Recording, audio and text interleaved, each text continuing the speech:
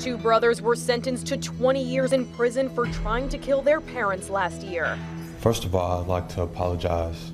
23-year-old Christopher Irvin and his 19-year-old brother Cameron pled guilty to 13 charges in connection with the crime at their Atlanta area home in September 2015, in which they allegedly drugged their parents Yvonne and Zachary, beat them, stabbed them, and tried to set the house on fire. They're trying to strangle us and shoot us, and they put Xanax in our food, and they thought we were asleep. They tried to attack us. They beat me up. They beat him up. They're trying to kill us. I'm sorry. This is their mother's chilling 911 call, a desperate attempt to save her life and her husband's. Despite the horror they went through, these parents have forgiven their boys and asked the judge for mercy. I don't see myself as a victim. I'm a father first. Knew that there was something terribly that went wrong during this span, and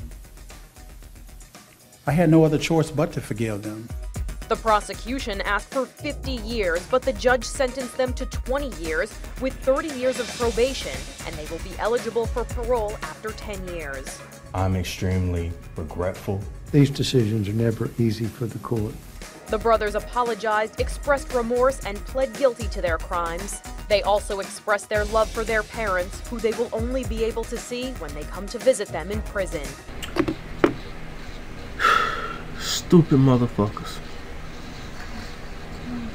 Savages. Don't you know how much I would give to have both my parents, not to mention good parents? It's niggas like you that give good niggas like me a bad name. 20 years, man, y'all need to get at least 60. Maybe 40 or 50. You try to kill your parents, man. I can see if your parents were molesting you or sticking a probe in your ass. You know, I'm really explicit on stuff like this because, like I said, I grew up and a lot of parents, I didn't get no emotional support or no type of fucking support, and you niggas go out here and you do this to good parents, man. And not to mention the neighborhood the guy stayed in looked like a nice neighborhood, one of the projects, and it's very sickening. I think it said that you put Xanax, or they put Xanax in a drink or something. I don't know, man. I was so disgusted by it that I didn't want to watch it. But the dad was like, man, he forgive him. Man, my dad won't forgive me for not being mad at him because he owed me money. You know, it's crazy. My dad won't even forgive me just because he just want to have something to do. You know, just to have something to hold against me, and I never did that to that guy. Just to keep it real, you know. But it's very sick, man. You guys, man, like I said, we taking a lot of L's this year, man.